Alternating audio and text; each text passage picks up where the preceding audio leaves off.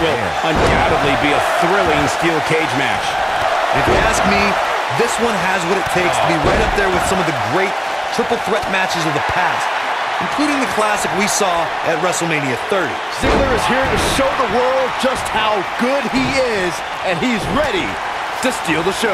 Yeah, well, it's that attitude that gives him the moniker of the show off, but you've got to respect the guy who isn't afraid to lay it all on the line and bet on himself.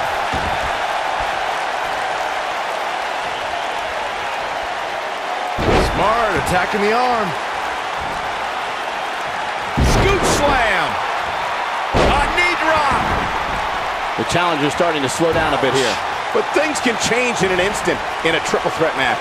Hey, it's not an easy atmosphere to excel in. Not only is he in the ring with WWE's toughest, but he's surrounded by an incredibly unforgiving steel cage.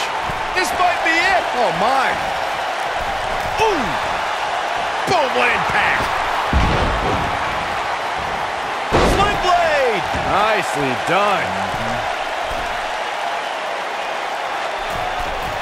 Look out.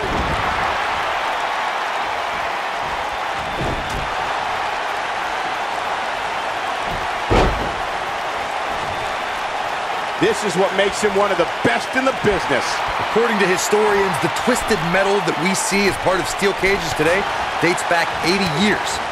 To settle a dispute between competitors Jack Bloomfield and Count Pietro Rossi, the two met inside a ring surrounded by chicken wire. At first, these types of matches were referred to... Ooh, what impact. I'm not sure how much he has left. Aleister, boom! Can he finish the job? And Aleister Black might have just secured the victory. Corey, you gave us an impressive history of the origin. Black Mass! This is all but over. And Aleister Black, The champion into the cover! No, a kick out! you better change direction. That's not going to keep a finely tuned machine like Dolph Ziggler down. Not now, not ever. Hooked him up. Vertical suplex! Nice! Backdrop suplex. Uh-oh, and a suplex. The steel cage is a massive enclosure that stands 15 feet in height. For almost 35 years, a select group of high flyers have taken their aerial assaults to greater heights. And when I say that Aleister Black may have it,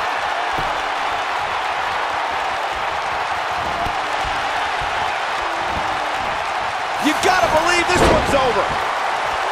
To your point earlier, Byron, we've definitely seen some unbelievable attacks be launched from the top of the steel cage. You mentioned the most iconic, the steel cage match for the Intercontinental Championship. It saw Jimmy Superfly Snuka clash against bitter rival, the magnificent Morocco. There's no denying that Superfly set the bar. You look over the years to people like Jeff and Matt Hardy, Eddie Guerrero, Kurt Angle, and Chris Jericho. Aleister Black, what a strike, right on the mark. That has got it. He's going for the pin. The cover, and this one's history. What a win. How about another look at some of the highlights? These guys showed flashes in this match, but flashes don't exactly set the world on fire, as these highlights show very well. This was one of those matches that had flashes of brilliance, but never quite lived up to all the hype. Good match overall, though. Here is your winner, and still WWE Total Nonstop Wrestling Champion, Aleister Black. Well, that one was over before it even started. Wow, when you pick up a pinfall victory over somebody like that, you've done something right. And it'll be interesting to see the ripple effects this win has in the weeks to come.